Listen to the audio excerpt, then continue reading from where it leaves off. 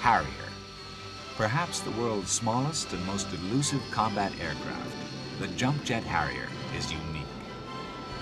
If there should ever be a war between the Warsaw Pact and NATO, one can take it for granted that all NATO airfields would be wiped off the map within 24 hours, and probably within 24 minutes. NATO would be left with no land-based air power whatsoever, except for a handful of Harriers, which can be dispersed to hide and fight. Many people, ignoring this rather important fact, have poured scorn on the little airplane. Their numbers sharply diminished after the Falklands Campaign, when Harrier and Sea Harriers flew fighter and attack missions in weather that would have grounded every other fast jet in the world. It's now almost 30 years since the Harrier's little Hawker predecessor first got daylight under its wheels. Since then, the Harrier family has come a very long way indeed, and the story is still being written.